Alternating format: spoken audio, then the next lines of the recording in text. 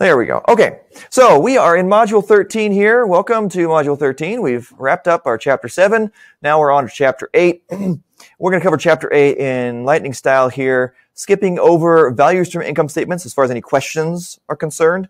I'll briefly talk about them because they're a good organizing structure for the rest of the topics that are in Chapter 8 that you do have questions on. And we'll also talk about capacity variances, which seem a little disjointed, but again, if we put them in the right structure of how lean accounting tends to be done, then we can make sense of why they're included in this chapter. So we have basically 3 different types of questions: direct costing backflush questions, throughput accounting backflush questions, and the capacity. Thank you. Well, I'm enjoying it. There we go. There we go. Thank you. Capacity variance questions. So those 3, we're going to cover those 3. And as I said, as an organizing principle, we'll cover value stream income statements, which kind of help us put these into context. All right. So in the textbook, let's open it. Let's explicitly open a new tab. I have my Gene Sibelius joke, and then the math. So the point of this math is to point out, to kind of break us off of where we've been going ever since Chapter 1. The idea behind Chapter 1 was very simple: pi equals r minus c, r dot minus c dot, right? And there's supposed to be a variety of things that go into the dot. The dot is supposed to summarize, we got a bunch of variables that drive revenue, a bunch of variables that drive cost. And lean accounting basically says, okay, well, from that, you could either go down the road of cost management, which is what Chapter 2, 3, 4, 5, 6, and 7 especially, 7 and 2 are kind of really heavy into that, go down, the path that they go down, and say, well, let's focus on these drivers of cost and try to minimize costs as a result, because we have a lot of control over cost. Sure, we can also have efforts to maximize revenue, but we're gonna probably disproportionately favor focusing on minimizing those costs, managing those costs. And lean accounting comes from a lean mindset, lean practitioners, and lean philosophy, et cetera, et cetera. Lean is the idea here, which makes this comment that says, well, yeah, okay, fine, good for you. You can focus on these drivers of cost, but some of these drivers of cost also drive revenue. So if you'll notice, there's an X1 and an X2 and an X3 over here. And if we're just cost-minded, we could say, oh, well, we want to minimize. Assuming X1 has a positive relationship to cost, X2 has a positive relationship to cost, and X3 has a positive relationship to cost, meaning the more X1, X2, X3 you get, the more costs you have. Assuming they all drive costs up, then we want to minimize X1, X2, X3. Okay, if you have that mindset, great, but those might also have a positive association with revenue. So basically the idea is, if you follow cost accounting to its, if you follow the strictest mentality of cost accounting, which is kind of embodied in Chapter 7, was the standard costing principles, where we're going to get the general ledger to spit out these numbers that tell us how to get better variances time after time after time. You're going to end up with a company that produces crap goods and treats its people like crap. You're going to squeeze every piece of efficiency out of the direct labor you have. You're going to use the cheapest direct labor you can because you want the positive, favorable variances every quarter for those two. You're going to use the cheapest goods you can, and you're going to do the least quality work that you can and not try to rework or whatever, not do any quality assurance. So that would increase your direct materials quantity variance, or make it more favorable, that is. So those all would theoretically at least be drivers you could push over here to minimize your costs, but simultaneously people don't pay as much for low quality goods. So you're also driving down your revenue. So you're driving down your costs, at the same time you're driving down your revenue. What we're trying to do in the end, go way back, the whole reason we set this out is because, of course, we're a for-profit firm. We're trying to maximize the profit that we are returning for the investors through a voluntary exchange with consumers. Okay? Driving both of these down, assuming it's at the same rate, that does nothing to profit. And very likely, you drive down cost, you might even drive down revenue even further. So you drive down costs a little, but you drive down revenue even further. You're actually reducing the profits that you're getting. So the lean critique is there's some overlap here between drivers of cost and drivers of revenue. These are the value stream. That's the terminology that you could basically use for X1, 2, and 3 in this little example. These are factors that affect cost and they affect revenue. These are parts of these are parts of your business that bring value to the customers. They want this. And you can also have some auxiliary things that bring value to the customer that don't drive a lot of cost. Oh, great. Make sure we maximize these. We got to focus on these. Those are good. And we got to make sure that when we're minimizing any cost in this, we do it in a smart way that doesn't disproportionately minimize the revenue we're going to get from it. So we have to do that probably over time through this is the term of art that they use, a process of continuous improvement. If there's something that overlaps, you want to deal with that and manage that cost through a process of continuous improvement, meaning you want to be very careful with it and try to look for decreases in that cost across a long time, because it's going to take some care and some gentleness even with those costs, so that you can get it so that you reduce costs without simultaneously reducing the revenue that comes from that. And then here, where lean basically gets its name, is it says if there are costs that don't overlap, there are factors that are driving just costs that don't overlap between cost and revenue. Those are waste. They're like fat. On your hamburger, you can get the regular ground chuck, something like 80% meat to 20% fat, and that fat is good, tastes good, right? It's very savory. It's where the savory taste from in the hamburger comes from, or whatever protein you're talking about. But it's not contributing to the actual protein of the protein that we're talking about. And so you can then get a leaner cut of ground chuck in the supermarket, and it's 85%, it's 90% meat, only 10%. You can even get super lean, get 95% meat and only 5% fat. And then you usually have to add something in to make it palatable. But regardless, the point is lean basically says, let's go there. Let's focus your cost management on the actual waste to lean up your firm. So you're only incurring the costs you really need, and you're managing those in a process of continuous improvement.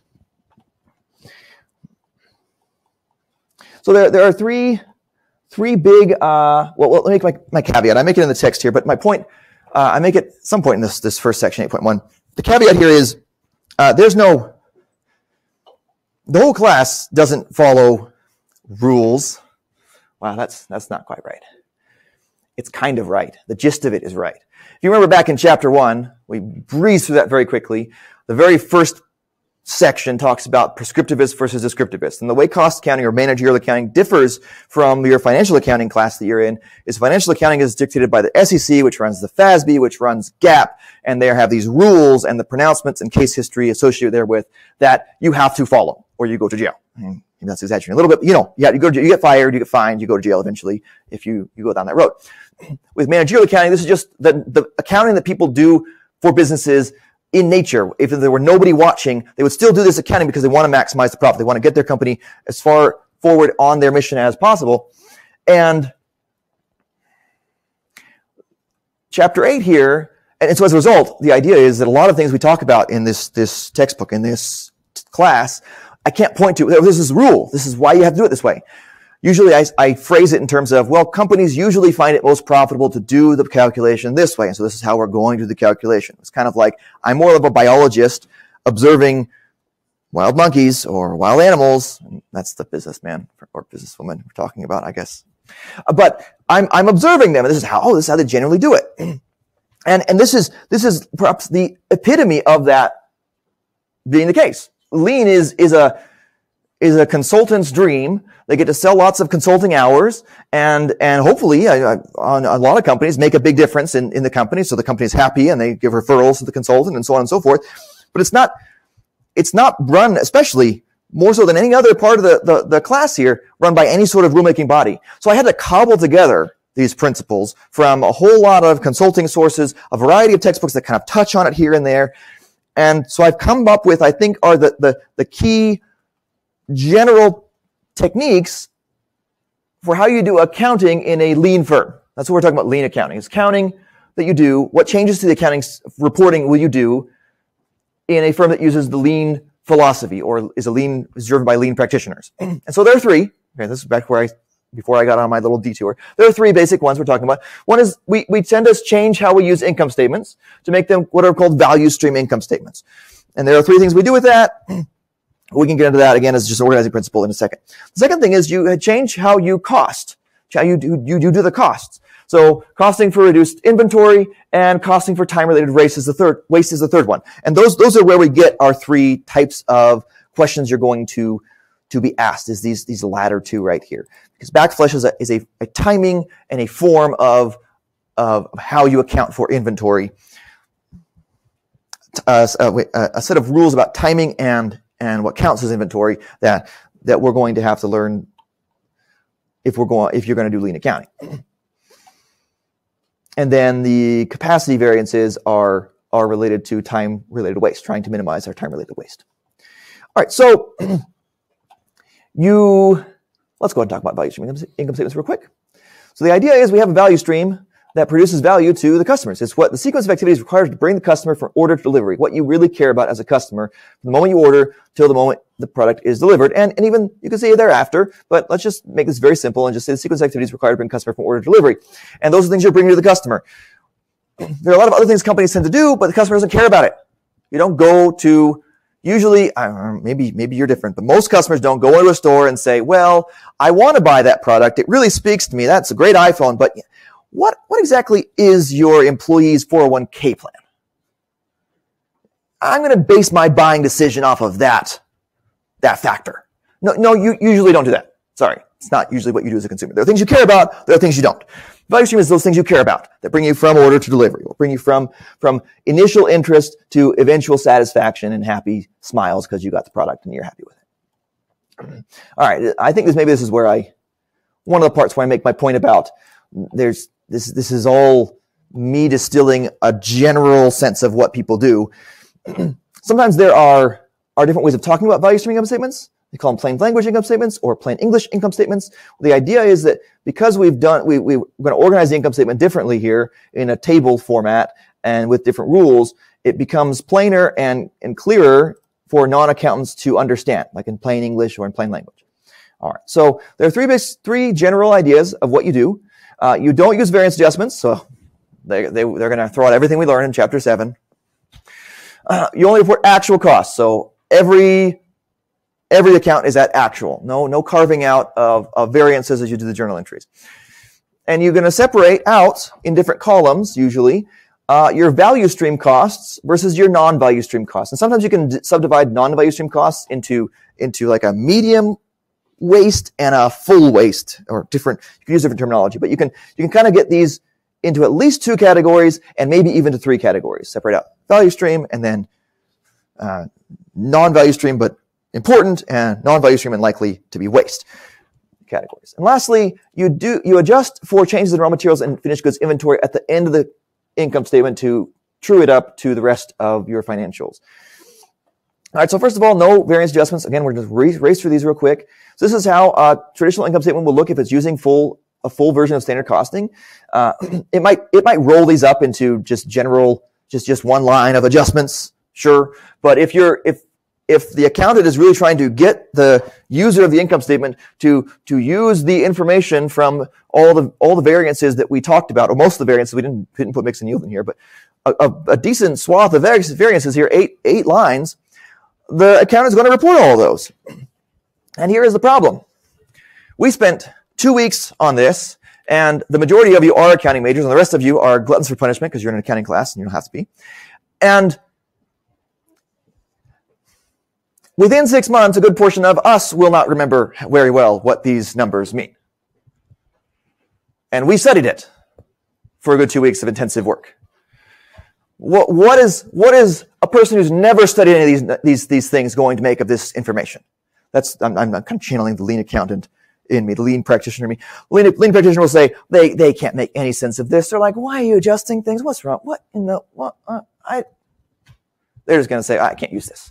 So yeah, that's the argument of lean practitioners is this is not useful to the non-accountant. And the accountants have difficulty explaining it to the non-accountant, even when the accountant knows very well what they're doing. So yeah, let me rephrase it. I'm not going to throw you under the bus in 6 months. Some of us won't know. Fine. In going forward, even if you have retain perfectly everything you know right now about chapter 7, you're at your peak knowledge because we just wrapped up the quiz on Friday. Imagine the task of trying to, in 6 months, a year, 3 years, explain all that information to somebody who's never taken an accounting class or somebody who's never taken anything in depth about variance analysis. You're going to have a challenge there. So let me rephrase it to be more like that. All right. So instead, all the costs are recorded at actual. So this right here, this is the orange.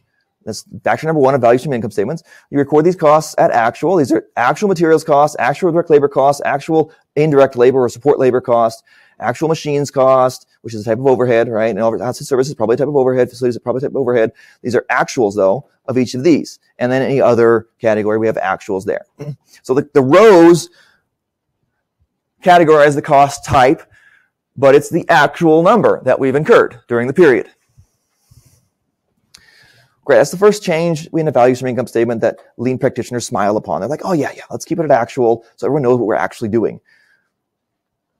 No, we shouldn't have any conversations that say, well, actually, that number's at full standard, so therefore it carves away all the variances that we accumulated up till then, the price and the quantity variance, and then everybody falls asleep.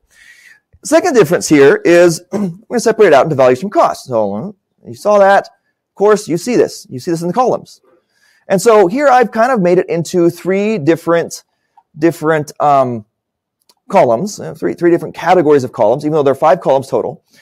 So we have our orange, which are our value stream costs.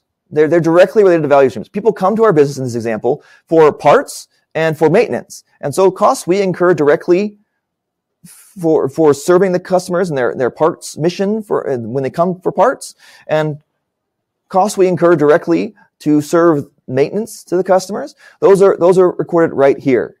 Now we have this middle category. I have a name. I call them quasi value stream. I lean on that quasi word, don't I?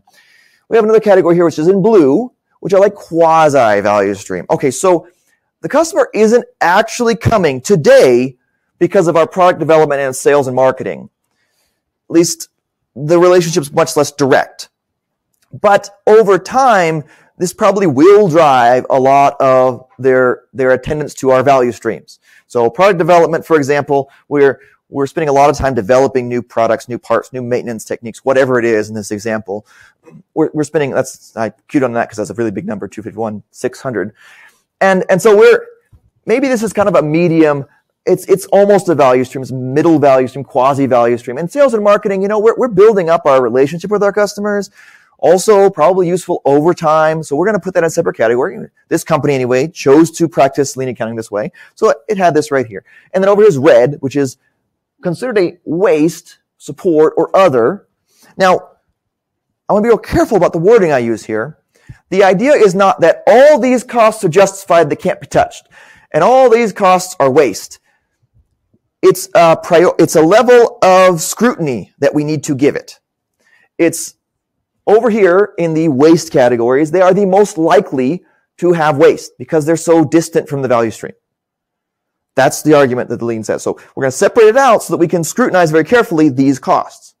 These ones in the middle have a medium level of scrutiny we should apply because they have a medium likelihood of waste, of containing waste, because they are somewhat separated from the value stream. Customers aren't directly coming to us based on our product development today, or directly coming to us generally about our sales and marketing. It's probably a large campaign that's designed to build brand salience over quarters and years. So this might be more of a middle level thing. So we have a middle level of scrutiny we apply to it. And right here are our value stream costs, and they could contain waste.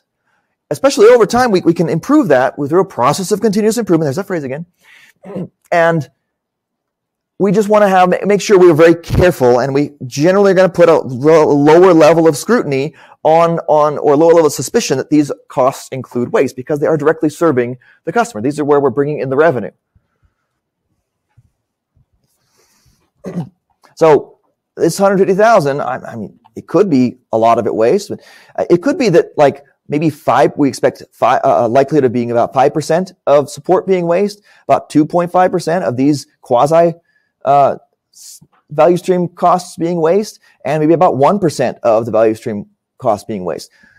In each case, the vast majority of them are not waste. But if we're going to focus our scrutiny, our cost management on something, well, this has the highest likelihood of those three levels. And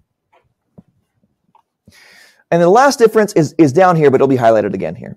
I'll come back to this note because you're gonna notice this a little bit in the questions. The last thing is because the value stream income statement reports on actual costs in the current period, and some of the costs of the goods sold were incurred last period, we're going to have some inventory adjustments we have to make. So to true up this actual cost, the total column right here, the total value stream profit right here, and our net profit down here, some of that is due to us releasing debits from the balance sheet or retaining debits onto the balance sheet, basically. So we're going to put this inventory adjustment here to bridge this and this. And of course, we have corporate allocation. We can ignore that for now. But this bridges to that through this inventory adjustment. Again, if we ignore this, it would be a perfect match. This would be 1.5 million minus 530,000 would give us just shy of 1 million on this number right here. It's only at 524,000 because of this extra corporate allocation. I included that in there for realism, but it's not really unique to value stream income statements. The key is right here. We have our opening inventory value of all our inventory accounts and our closing inventory accounts. Specifically, I think we're talking about our finished goods inventory, but it might be all inventory, depending on how the lean company works it. And we have our closing inventory.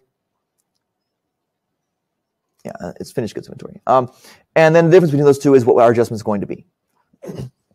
So in this case, for example, we built up a lot of costs in our finished goods account from previous periods. That was our opening inventory, and we've sold off a lot from the balance sheet because we reduced the value on the inventory by $530,000. So we're going to subtract away this profit, $530,000, because that's cost of goods. That's costs that were incurred last period that aren't reflected up here in these rows right here. And we are benefiting from those costs this period because we're winding down our inventory a little bit. So our net profit is right here. Okay.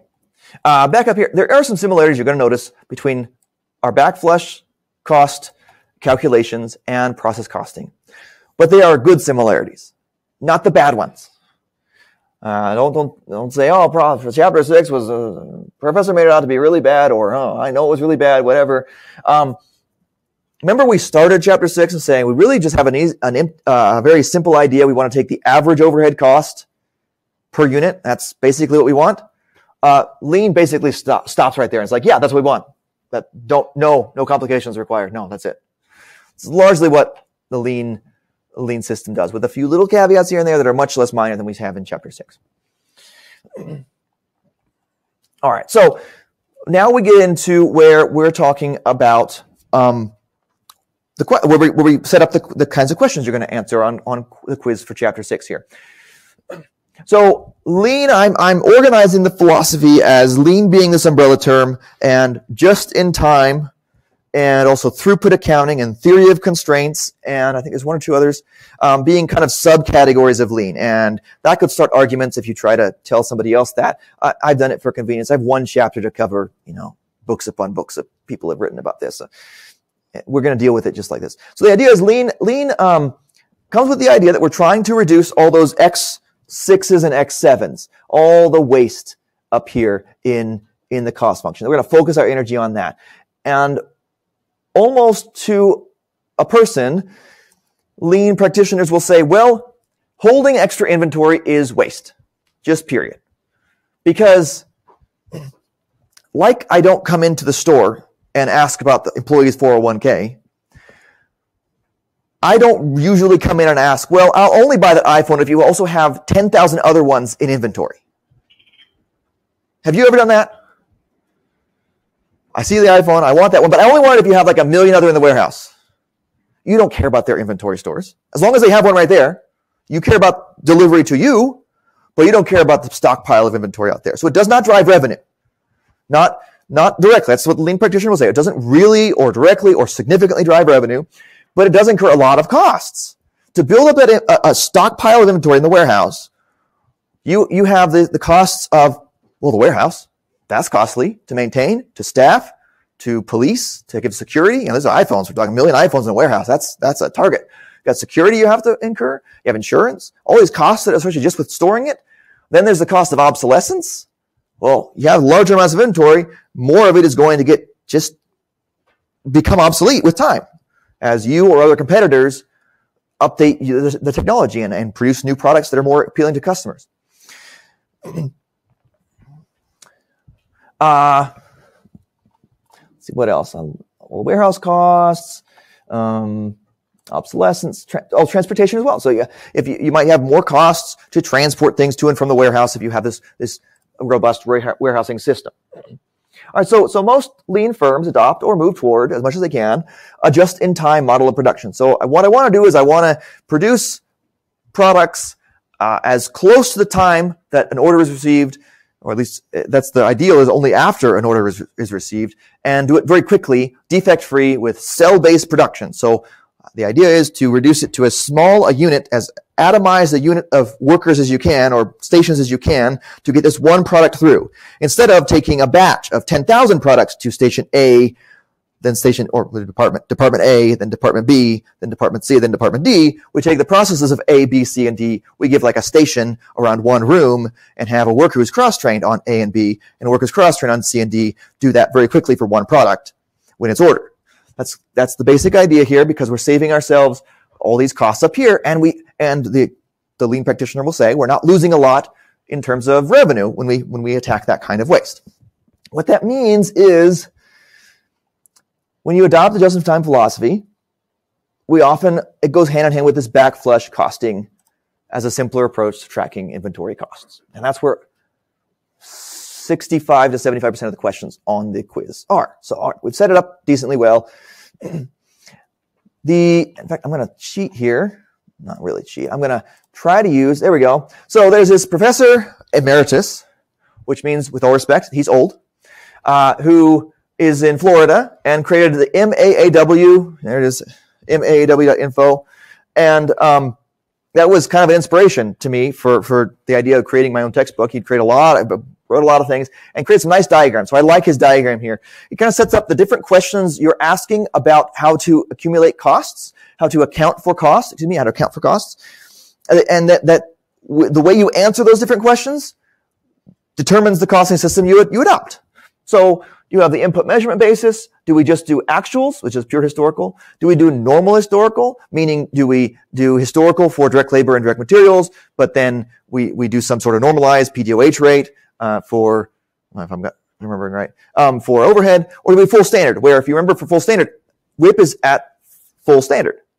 Like, direct materials, direct labor, and overhead are all recorded at what their standard costs are. So what is our input measurement? Is it at what was actually cost? Is it somewhat at what it actually cost? Or is it at some standard we've set at that level of measurement? The way we value it inventory evaluation method. What do we consider an inventoriable or product cost?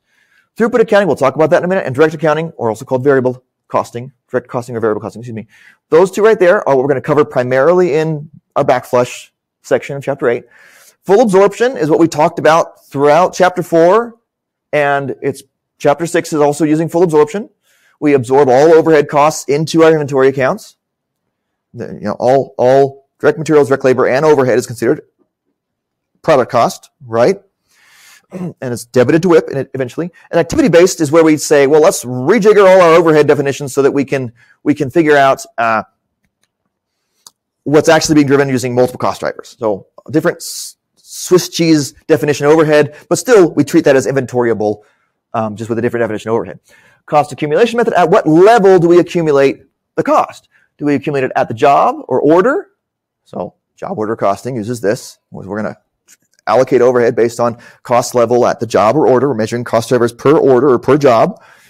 Process, we stop stop subdividing costs at the process level. We're just worried about department level rates and then costs. So that's why we did all the calculations to get our costs from the upper left part of the T account down to what got credited out of the T account and the ending WIP. Just that's at the process level, because this T account represents one process. Backflush, which we're going to talk about, and hybrid. We don't talk about that, but there's some good cases out there that maybe someday, if you continue with the masters, somebody will cover with you, where you can merge some of these. You can do your direct materials on a process level, but your direct labor on a job or order level. You can hybridize some of these, where you accumulate costs.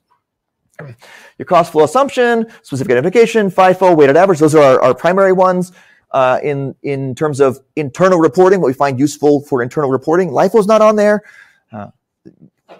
For whatever reason, or not LIFO's generally considered by a lot of managerial accountants to be a financial accounting construction to play with the numbers. That's probably why it's not on there. I didn't build this though, so write to Professor Martin, I believe, who wrote this. Anyway, what do we consider to be the flow? How are we assuming the flow to be of costs? First one in, first one out, et cetera, et cetera. Not very important for what we're talking about this chapter. And lastly, this is important. You might not think, you're like, well, obviously everything's going to be perpetual now. Every accounting system can be updated almost instantaneously. So as soon as you push the button and the general ledger, the journal entry is recorded, general ledger is going to update, and your inventory accounts are going to be updated in perpetual fashion. What interval do we record? Actually, this is the chapter where we don't do that. Backflush almost always uses a periodic system. Even if it's a modern accounting information system, Backflush prefers a periodic system because we don't want to, because it's not worth it tracking day-to-day inventory levels, because the whole idea is to keep them very, very low. They should be a rounding error. The inventory level is the lean practitioner's point. All right, so what we're doing is we're going to be focusing on a pure historical, throughput or direct, backflush, periodic system. And I believe it fits under weighted average. We're not going to focus in on that, and definitely no differentiation between cost flow here. So the basic idea of backflush is, now that, depending on, it sounds kind of gross, okay? I get it. Sounds like backwash, or sounds like a toilet, flushing. But the basic idea is to kind of visualize what the costs are doing. Where did it fit under? Where the costs are accumulated, right? Or, yeah. Where the costs are accumulated. And you're like, well, why, what is how does it get accumulated at the backflush? Well, the point is that you have the traditional process.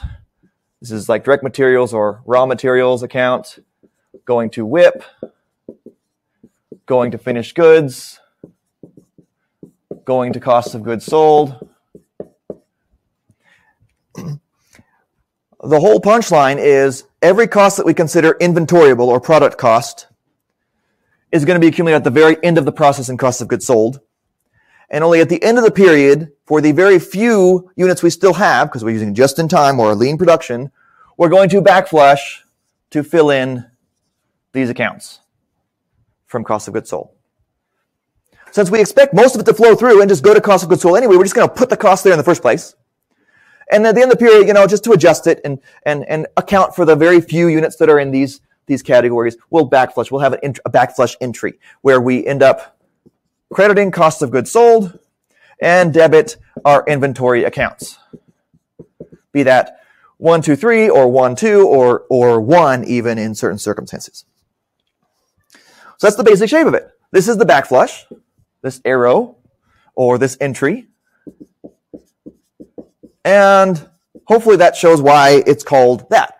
You end up accumulating costs at the end of the flow through the balance sheet, and you only backflush a very small number of the costs at the end of the period. Or after the end of the period. So it can technically be paired with any inventory valuation rationale. So it can be paired with any of these. But if you're really going to get the benefits of backflush, of this way of accumulating costs at the end and backflushing when the period ends, when the period is over, backflushing at the end of the flow of costs on the income statement and backflushing to inventory accounts on the balance sheet at the end of the period there. That's the sense I want to say. If you're going to get the benefits of that, you're probably going to also change how you do what you value as inventory, what you consider to be inventory. Now let me go down to the direct costing example right here. So the thing is, with full absorption costing, there is a significant incentive to overproduce. And maybe you've seen this already, but here's an illustration of it just to remind you. The idea is, this is what really economically I should be doing. Let's say I'm what do I say? I'm the manager, I'm the factory manager, I'm the manager here. Okay?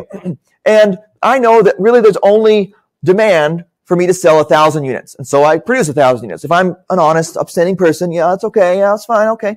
I get an operating income of 22,000 based on all these factors right here. And this is overhead control. Our actual overhead incurred was equal to the amount applied. No closing entry required. Remember from chapter 4, closing out overhead control and everything. So absorption costing gives us the $22,000 operating income. Direct costing, I'll put it in the sheet here so you have a record of it if you want.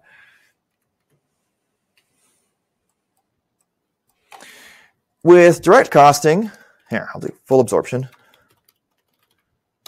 We consider direct labor, direct materials, direct labor, variable overhead, and fixed overhead, all to be product costs. And then we consider period costs to be the SG&A costs, selling, general, and administrative costs. All right. Under direct, or also called variable costing, we consider direct materials, direct labor, and variable overhead to be product costs. That we're going to put into our inventory accounts. And we're going to leave as period costs our selling, general, administrative, and our fixed overhead. Because it should be fixed. Why are we allocating it based on a cost driver? So we're going to just consider it a fixed cost, like a period cost that we incur, despite the fact that it's overhead and related to production. No, let's leave that off. And why is because of this. Now, if I'm a manager who is going to respect the actual demand, I will, under absorption costing and direct costing, get the same operating income number. So what direct costing has done is it's taken out the variable cost of goods sold, direct materials, direct labor, and variable overhead, and subtracted that away from our sales above contribution margin. So notice it's following the contribution margin income statement. And then taking the fixed costs or fixed overhead beneath here. And it would be, SG&A would be in there as well, but since SG&A doesn't differ, it's always considered product cost under direct absorption. I haven't included it in the spreadsheet. So I'm subtracting away fixed overhead right here. And so I end up with the same amount, 22,000, 18,000 and 20,000 here versus just subtracting them all, 38,000 right here. Okay. Now let's say 22,000 is great, but it's not enough for me to get my bonus. All right. And I really need my yacht. Okay. I don't know if you've tried to go sailing without a yacht, but that's not for me. So I want my yacht. I can just overproduce by 250 and I will increase my income of my branch. Boom.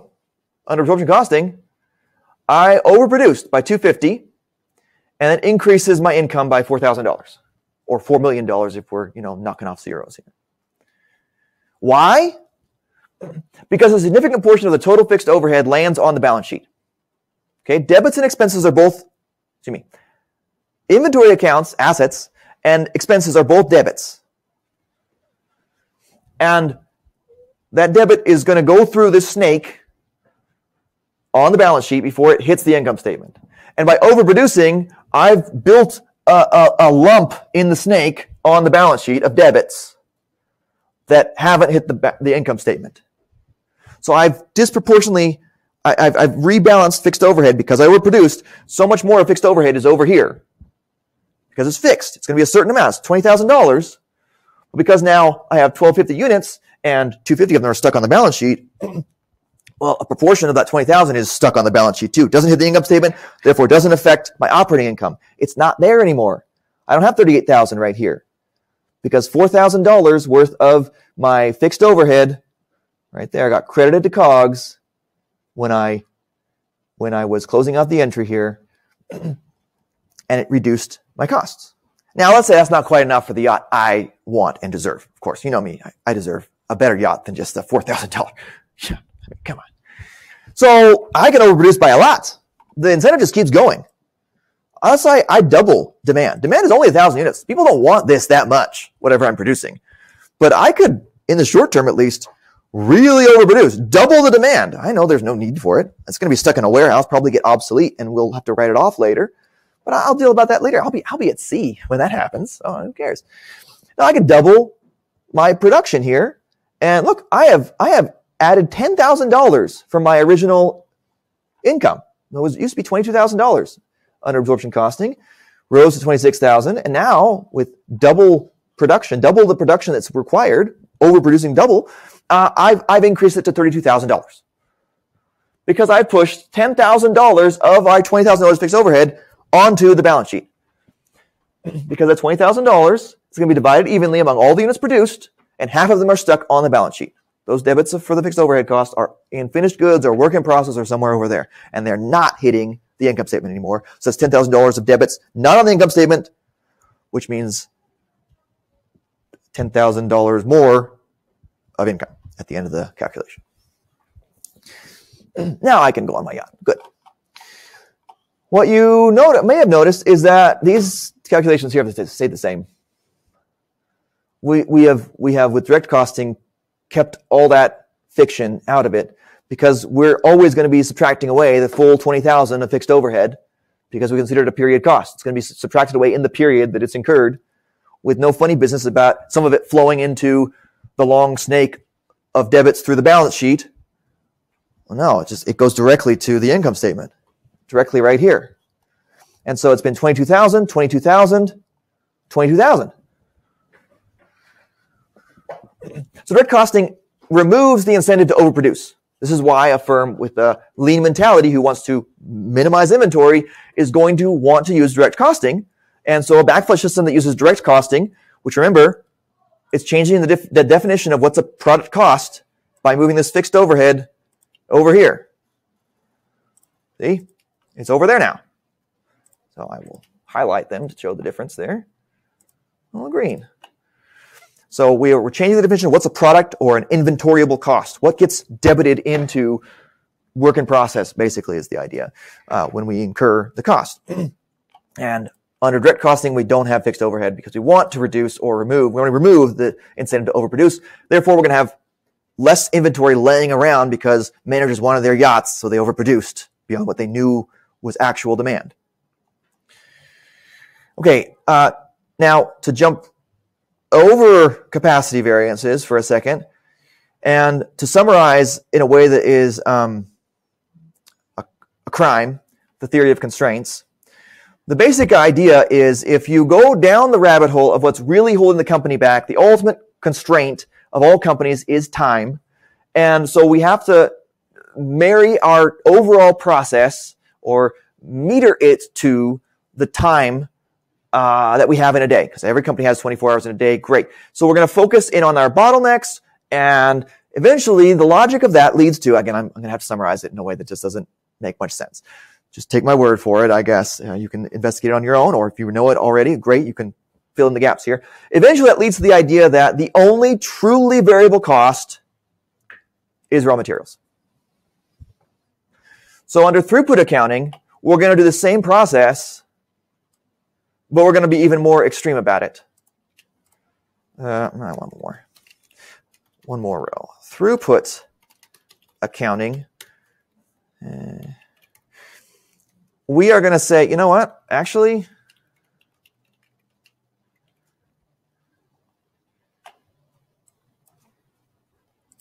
the only truly variable cost is direct materials. Raw materials, direct materials. So that's the only product cost. That's the only thing we're going to be debiting to work in process and finished goods. Because direct labor and variable overhead and fixed overhead, they're not variable enough, or their variability is not tied enough to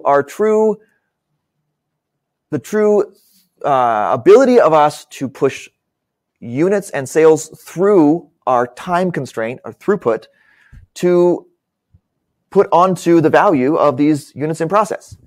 And also, this also works out, this what I have highlighted right here, it also is truer in most circumstances. Very, very, very few people are paid piece rate. Back in the day of the Henry Ford, you'd be paid per wheel you put on. That's piece rate. Now, at best, people are paid per hour. That's about as low as refinement as you get in most manufacturing companies. Your frontline workers will be paid by the hour at minimum, and many of them will still be salaried actually, or they'll have union contracts or other contracts based on market forces, they're not unions, that effectively guarantee a minimum wage, a minimum amount of work that they're accredited as having done. So how variable really is direct labor cost in the modern age? It's not terribly variable. So there's a decent rationale for this critique. Bottom line is, when we get to lean accounting questions, this is the only product cost, direct materials or raw materials. That's the punchline of it. All right, now I really jumped through, and we aren't going to need. I don't think we have any of these questions. I don't think we have any of these questions in the quiz, so don't worry about 8.4.2.3. Paragraph B, subsection alpha. And let's go over our capacity constraints real quick. Should I? Actually, I want to talk about direct and throughput before we go over the capacity variances. Capacity constraints, is that what it's called? Capacity variances. So let's go over this first. So I breezed over another change that happens. So this is the traditional way of dividing up your costs. And you know what? I'm gonna go ahead and copy that over into the spreadsheet again, so we have a record of it. So typically we have direct materials or raw materials account, and that flows to work in process, and that flows to finished goods, and that flows to cost of goods sold. Now, in a lot of lean firms, or a good number of lean firms, they want to pull out different categories of cost in a way that's kind of reminiscent to process costing, because it helps them manage the leanness of their firm better. And so what they have instead is a RIP account and a conversion cost account that together lead to finished goods, which leads to cost of goods sold. Now, the RIP account stands for raw and in process. The the I, and the P. Raw and in process. So the raw materials, any materials in process. So we're splitting WIP up into two, and any direct materials that are in WIP, we're mashing back over into direct materials to make the RIP account, raw and in process. And then what's left over is the direct labor and overhead we consumed on work in process. And so those are conversion costs. So we can think of this as our direct materials, like we did in process costing. And over here, our CC, our conversion costs, should be ringing some bells, hopefully happy bells. It's bells of the soldiers returning from war, they're happy, yay, right? Not sad bells of sad events. And anyway, those are our costs that we're typically crediting to. So over here, this is our backflush entry under an example direct costing situation here. Crediting cost of goods sold because we committed all during the period. So here we go. Let me go the whole way. During the period, we incurred $50,000 of direct materials cost right here in this example. We're going to debit it directly to cost of goods sold.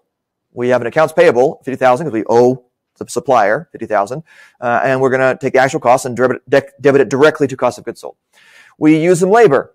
We owe the laborers $91,000, and we're going to debit that directly to cost of goods sold. We have machine maintenance. Well, that saves some machine workers and some materials for them to help with the maintenance, to repair things or replace things. 11,000 and 4,000 credits to these two payables and debit the cost directly to costs of goods sold. And then at the end, we're assuming all of these are variable overhead costs here. And then at the end of the period, we do our count of, hey, oh, we had this number of units in process or raw and in process, and we had this number of units in, well, of those units, we had this amount of cost that was related to conversion costs and this number of units in finished goods. And so we're going to credit 1,200 to cost of goods sold to backflush that cost into the inventory accounts. And what that looks like, number 4, here, I just summarized it, just like I did up here. Down here, I make it more explicit because I explain the idea of RIP and conversion costs. So we're going to debit, in this example, debiting 400 for RIP. Maybe $200 of that is, at the end of the day, we looked in the warehouse and we have $200 of raw materials we didn't use. Okay, that's the raw portion of WIP. And we also have $200 worth of materials we used in process. So that's $400 total debited to RIP. And then we have $250 worth of direct labor and overhead variable overhead costs that we incurred that on units in process. So that's $250 there. And our finished goods, we have, let's say, I don't know, let's say the cost of them is $10 per, and we have 55 of them we counted in finished goods. And that's $550 to finished goods. Okay, so that's our total journal entry right there. And under throughput accounting, because we only consider the inventoriable cost to be raw materials, that number 4 here looks different. There's only RIP, because that's the raw and in-process materials, and finished goods, which is also still only valued at the direct materials amount of those finished goods. So almost always, if we're comparing side by side a throughput accounting versus the direct costing, or always it should be, the throughput accounting will be backflushing lower amounts than the direct costing. And if you want to use that rule of thumb and say, oh, well, there are 2 numbers, I've narrowed it down on this question to 2 different numbers. One of them's higher, one of them's lower, and I just want to guess because I don't know, I got an appointment or something. Maybe I'm trying to trick you and giving you the higher number is direct costing and the lower number is throughput accounting. It's very possible that I've formulated the question that way. You're free to increase your odds using that piece of knowledge. All right, so let's look at the last piece before we do any questions. So capacity cost variances. Capacity cost variances. No. Capacity variances. There we go. So they don't want to do the normal form of variance analysis that we said in Chapter 7. Instead, what we want to do is we want to figure out how we're varying in terms of actual things that we want to manage. Remember, we were trying to manage our costs to reduce all of them, basically, with standard costing. That is the incentive structure in a standard costing system, is to reduce all costs. Costs driven by higher prices, costs driven by inefficient usage of direct materials or direct labor or overhead. That's always the drive. Here, no. Under lean practice, the idea is us having idle capacity where we have workers or materials or a factory that's not being used and it could be used to produce value for customers. That is the waste we want to attack. It's time-related waste here. I'm not going to spend a lot of time trying to fit that into the structure of the overall philosophy. Again, I'm kind of breezing through the ideas here. The point is that they are going to measure variances, but their variances based on idle capacity. So at the two bookends here, we have theoretical capacity and actual capacity. So let's go through the examples here because I actually worked out the numbers. When I try and do it in my head and on the fly, I always end up dividing weirdly because the example uses some weird numbers like 1.5 for how many hours a class is. So theoretical capacity is the maximum theoretically possible work that a machine, team, or process can perform. So this is always derived with pen and paper. Oh, there are 24 hours in a day. This machine can spit out 5 units an hour. 5 times 24 is the theoretical capacity of that machine. Basically with no extra caveats of, well, I don't even care. I don't even want to take a break. All right, how many of you have seen the greatest cinematic masterpiece of the last 20 years, Cars? Yeah, you knew a dumb movie was coming. A wonderful movie was coming. All right, how does Cars start? What is like the opening set of scenes there? Where is Lightning McQueen at? He loses for breakfast. All right, he's getting ready for the big race. He's eating losers for breakfast. All right. And then he gets called out, and he goes and he races. All right. How does this race end? A three-way tie. A three-way tie. Oh my goodness. Yeah. Yeah. We got some fans here. Good cinema. That's awesome. Yes. Okay. Why does he was like way ahead, wasn't he? Yes. Okay. He was saying, well, I am a fast car. And fast cars can go around the track very fast. That's my theoretical capacity. He stopped the calculation right there. I don't need no tires. Forget that. I'm a fast car. I can go 300 miles an hour. This lap is a quarter mile. So I can go, do the math. He did the math or whatever. Maybe he didn't. Just kind of spitballed it. But that's the basic idea. Theoretical capacity is Lightning McQueen saying, well, who needs maintenance? I don't care. What is the maximum speed I can go? Anyway, so the example here, which is a dumb example, but I think it brings it home a little bit. So there are 24 hours in a day. You are a student producing a degree.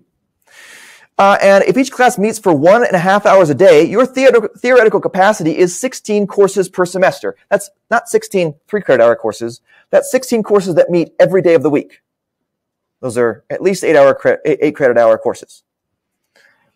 So how many of you are enrolled in 16 8-credit-hour courses right now? Lazy people. How dare you? I'm offended.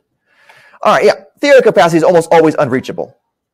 Yeah. Of course, if somebody raises their hand at that point, we have found ChatGPT and he or she has outed himself. Okay, so we have found the robot among us. If somebody raised their hand at that. Yeah. No.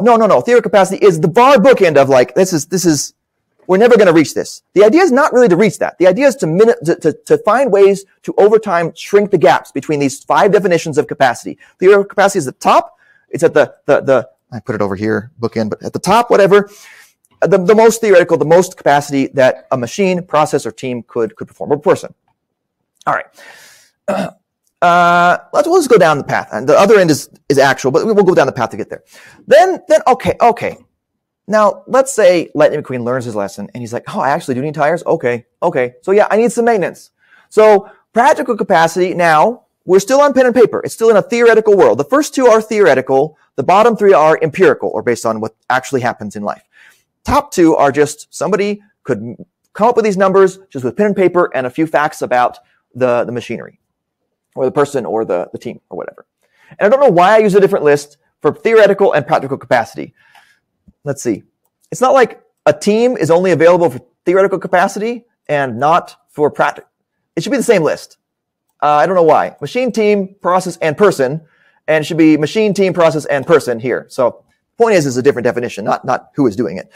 But that's the work that you can do in a given period of time, assuming reasonably necessary rest and maintenance. Okay, yeah, I have to stop for tires, or yeah, my tires will blow and I'll get a 3-way tie and I'll have like a crazy movie and, that'll be the end of my crazy life. All right. So the difference between these two, the difference between theoretical capacity and practical capacity tells us about what kind of maintenance is required for the machinery or the team or the people. And we get our first capacity variance. Rate-based waste. And they call them all waste, okay? Don't be offended. They're just saying this is a possible target, or we could shrink it. If we have a machine that requires 8 hours maintenance, and we upgrade it to a machine that only requires 6 hours of maintenance and rest or downtime or whatever, we have reduced our rate-based waste by upgrading that machine. We have now increased by 2 hours a day how long that machine can be operational. At least we've shrunk that gap between theoretical and practical capacity. All right, so continuing the example, let's see.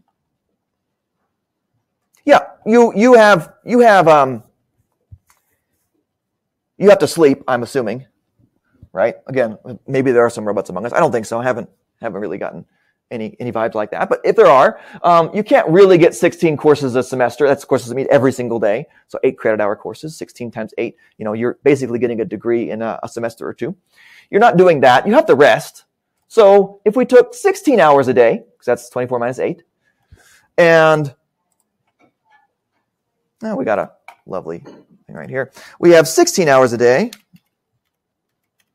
and we have 1.5 hours per class. We could divide that and say you should be completing about 11 courses at a time. You should be enrolled in 11 80 or 8 credit hour courses. How many of us are there? Yeah.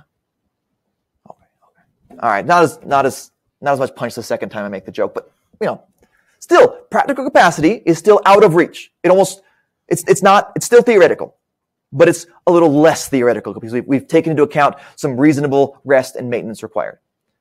So well, let's talk about that for a second. Why wouldn't you take 11 courses of 8 credit hours apiece? Why wouldn't you go to sleep, wake up, go to class, till you go to sleep again? And really, why wouldn't you? I'm sure you have answers for it. None of you are doing it. You eat? Yes, okay, you have to eat. Okay, so maybe 8 hours of sleep is not all we need. We eat. Life outside of class? Yeah, you mean it's useful to do other things besides study all the time? Oh, man. Okay. What else do you do? Yeah, you're attending these classes. That's great. But when are you doing the work for them? In your sleep? I guess if you're that efficient at studying in your sleep somehow, you could do that, maybe, and have no life outside. Yes. Yeah, there's no time to do the actual work. Okay. Right. Then let's say something like for a 3 credit hour class, you're supposed to spend twice that number of credit hours outside of class working on it or whatever. I think that's the rule of thumb a lot of people use. Yeah. So, okay. So good reasons. Also, a number of us are, you might want to work. You want to get some time in with, you talk about other things outside, not just socializing, which is important, not just family or community responsibilities, but you might be working, you might have hobbies. That's still allowed, despite being a student. You're still allowed to do that kind of thing. So yeah, okay, this is still outside of reach. Okay, so now we get down to the next. There's this big gap between practical capacity, which is all theoretical, and normal capacity. So normal capacity is not, I have taken a pen and paper and I've said, well, here's 16 hours a day, waking hours, and 1.5 hours per class, and therefore 10.67 classes per day. You should have that. Instead, I've said, okay, well, let me go survey 1,000 students and see what they usually do. Let me go survey 1,000 machines or days at this machine. What does it usually do? The normal capacity for this machine, this worker, this team, this person. So usually over a long term, let's figure out what empirically is normal for this. And what if you had to guess, just to go with our credit hour example, what's typical credit hours for a full-time student? 12, 15, something around there. I heard both those. I think I usually hear that every semester. That sounds like about normal capacity for a student. And that seems to be about a full-time student on average with all the other things pulling at them, including time outside to do the actual coursework of those classes and other normal levels of socializing and maintaining, like, eating or exercising, and work if they have it. That's about where we get. And that sounds like that's about normal capacity. So we have 88 credit hours, which is the 11 classes that are 8 credit hours each, down to 12 to 15 credit hours. Let's say 12. Let's pick a number here. So we got a big gap there between theoretical and practical capacity and normal capacity. And the name for that variance is management policy waste. Waste, quote unquote. They're all called waste. Don't take it personally. That's practical capacity minus normal capacity. So the idea here is that, well, sometimes management policy could push that normal closer to the practical amount. So for example, with the credit hours, because we're on a roll, management, meaning the university, could create some policies like, reducing the cost of summer classes. And then if they did that, then theoretically you'd have more classes on average per year as the norm. More people would enroll in summer classes as in addition to full-time fall and spring or part-time fall and spring or whatever. That would probably increase the normal number of credit hours people are carrying per term over time. So that's why it has this name. But the point is this definition. So with these questions, the strategy for these questions on the final is to build some sort of a diagram that looks something like this. So theoretical, practical, normal, budgeted, and then actual. And then this is Rate-based waste is the difference between these two. You're kind of building the mountain peak thing we did, but on its side. The lean has to be different. And here's management policy waste. And this is on like your notes you're going to take for the exam. You have a sheet of paper you can do. You could easily write in, this is theoretical minus practical. Sorry, that is it. My point is that you could keep going with this, and you need to define theoretical is maximum without any rest, maximum capacity without any rest, practical, and so on and so forth. You keep defining these down, and this would be an easy thing to bring to the exam to help you sort out these kinds of questions. All right, real quick through budgeted capacity. So we have normal is 12. Let's say credit hours. Budgeted capacity is the work expected to be done this period. So let's say you're a single student. You're one. This is only down to one student. The normal for all students is like 12. Maybe even for you it's like 12. But this particular semester coming up, you have an internship, and it's very important to your career, for example. So you're going to bring it down to 9 or 6. So you're budgeting a lower capacity, and it's for a particular reason. But you are creating a gap between normal capacity and budgeted capacity. So that is called budgeted waste in lean practitioner. So normal capacity less budgeted capacity. And if the waste is for a good enough reason, they're not going to shake a finger at it. And then you budgeted 9 credit hours, but that cost accounting class was just too hard, so you dropped it, so you only had 6. Your actual capacity of work done that period was 6 credit hours. And so that's the difference between budgeted and actual capacity. And then that produces another waste, which is efficiency waste. All right, so those problems are once you have yourself a write-up of the 5 bullet points above with the 4 bullet points below. You got 5 parent bullet points, 1, 2, 3, 4, 5. And then in between them go 1, 2, 3, 4 types of waste. 1, 2, 3, 4. You can get that settled into those questions pretty well. I want to do a backflush question though before we close. So it's just to show you the general architecture, so we can hit the ground running on Wednesday with these kinds of questions. All right, so here we go.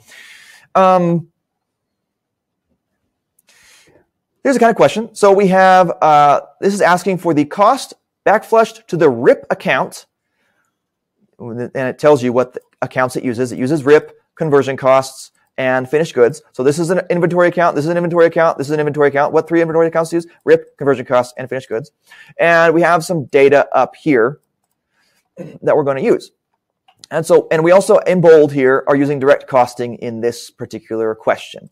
Well, I have a bunch of caveats here just to help you to tell you basically this is a simple question. Don't overthink this question. All actual amounts are equal to budgeted amounts, and the firm has no fixed overhead. So don't worry about any of that. Now, the cost backflush to RIP. What does RIP stand for? Raw and in process. And you can put in parentheses if you want, raw and in process materials. We're talking about materials that are raw and materials in process. And so we're really just worried about getting a per unit direct materials cost number and figuring out if we have any raw materials by physical count at the end. So what we need to do, this is our RIP debit question. We know we have 500,000. Let me get these arranged here. I promise, really, I know we're close on time, but we'll be able to get it. I promise. So that's our direct materials cost. And I put in these helpful things here. That's excluding any unused raw materials. Every question should have this if it is using, just to simplify things. On Wednesday, I can tell you the reason why. The previous semester, they didn't, and I had to give this big long spiel about why Lean wouldn't care or whatever. I just made the questions easier, more straightforward by including this caveat right here. All right, and so that's our direct materials cost, and our total units completed in process is 2,000. So we are literally just going to divide, and that's our DM cost per unit. No worrying about equivalent units. Some of them partially, I don't care. I don't care if they're partially done. They get a full dose of direct materials cost here. 250. So we have 350 done in finished goods. We have 250 in process. Oh, what does RIP stand for? What does the IP stand for? In process. So these 250 units get each $250. Just happens to be the same number. And this is our IP portion of debit to RIP. And look, it's tempting us. It's there. It's like, oh, come eat me. No, bad cake. Over here, remember, right, this bold right here is that the firm does account of raw materials and finds 31,250 raw materials. That's the raw portion of raw and in process. So 31,250 raw materials, and we sum them. So the two together, the raw portion, portion of RIP, of debit to RIP. This is going to be the answer we want. All right, so the questions are going to take structure kind of like this. We'll talk more about it Wednesday and go over capacity variance questions. Again, once we get the definitions, you're going to have it golden. All right, thank you very much.